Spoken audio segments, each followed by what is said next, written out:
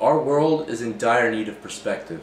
We give up our lives knowingly, but we rarely give them to Him. We are enslaving ourselves to time, money, and stuff, to the point where human interaction will never seem like enough.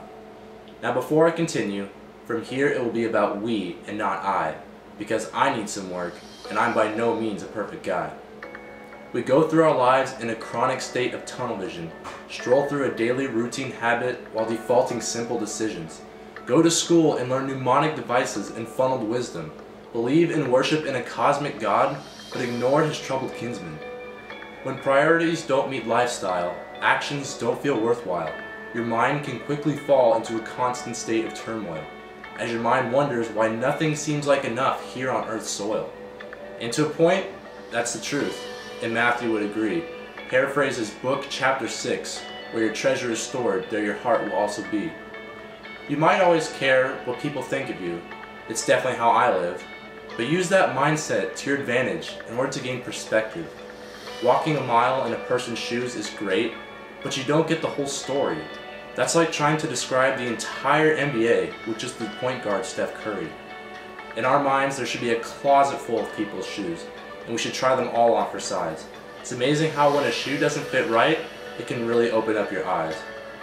How can you understand the life of a size 6 if you always wear a size 12? Or what if your shoes are spotless while someone else's have been through hell? Every new person you meet brings a new pair of shoes. Now whether we try to understand or ignore, that's for us to choose.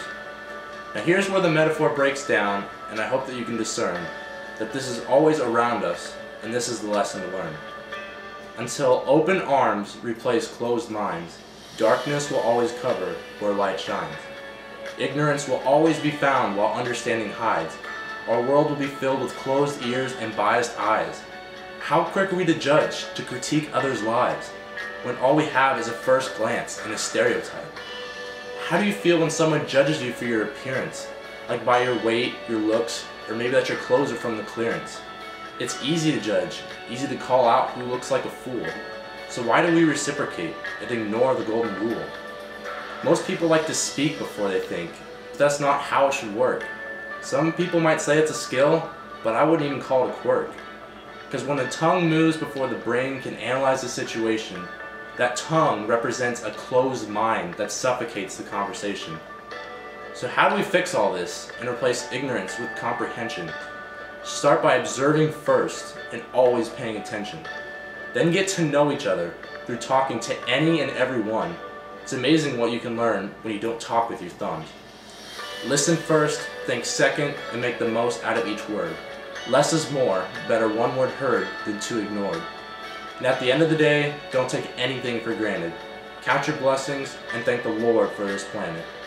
Because even if your life is not the one you wish to live, the difference between being happy and sad is all based on your perspective. Thanks, guys.